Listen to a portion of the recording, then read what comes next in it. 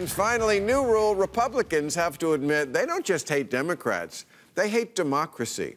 They hate the player and the game.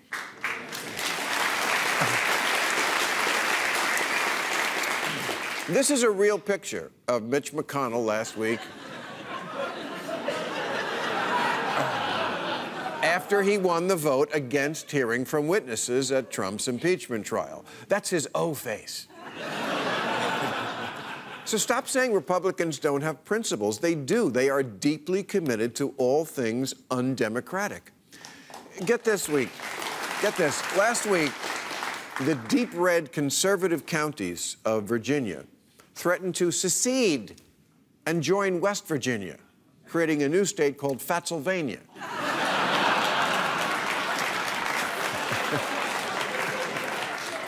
Jerry Falwell, Jr., longtime Virginia resident and second-generation religious con man, said many counties in Virginia are taking a long, hard look at escaping the barbaric, totalitarian, and corrupt Democratic regime. Wow, totalitarian? Barbaric? Why? Because Virginia had an election and the Democrats won?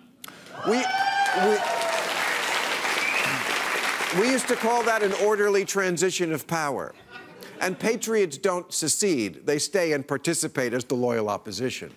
A few years ago, a Republican chair of North Carolina's redistricting committee said, "I think electing Republicans is better than electing Democrats." So I drew the map to help foster what I think is better for the country.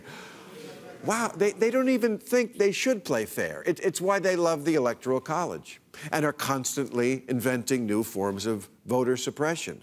The Republican view is you have the right to vote unless you're likely to vote for Democrats, in which case we reserve the right to cheat to stop you. In 2016, when Supreme Court Justice Scalia died, Mitch McConnell said since the seat had become vacant in an election year, the Senate would not even consider a nomination from Obama, which he found in Article 1, Section 4 of his ass.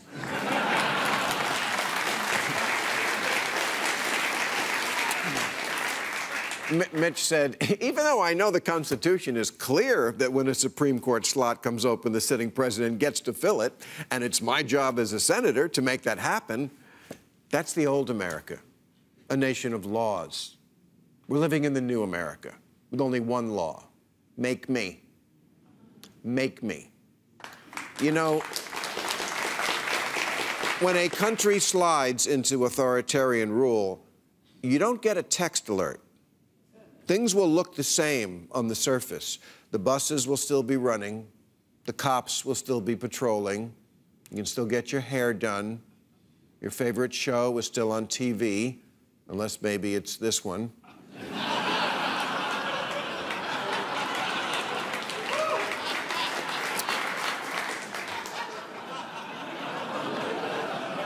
Americans are always worried that when we lose our freedom, it'll look like the movie Red Dawn with tanks in the streets.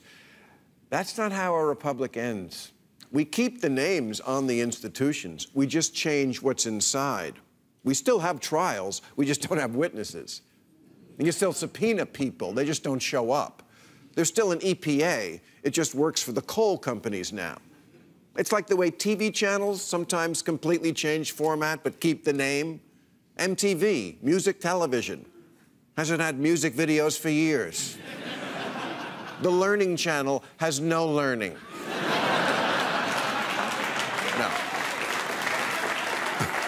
The Learning Channel has Honey Boo Boo and America's Worst Tattoos and Family by the Ton. That's us now.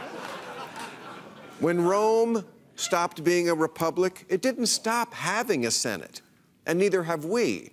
It's just more like student government now. Because that's what dictators do. Russia has a pretend parliament. So does China and North Korea. Just about every week here, I ask some Democrat, what's the plan for dealing with this new paradigm that I believe we're already living in? And invariably, they just laugh it off. Here's Mayor Pete last week You win, but Trump says there are irregularities and he can't give up the office. What do you do? Well, it's going to be a little awkward when Chasten and I are moving into the White House, but at the end of the day, there's only one president. And I like Pete. I'm a big fan, and I'm glad he sort of won Iowa.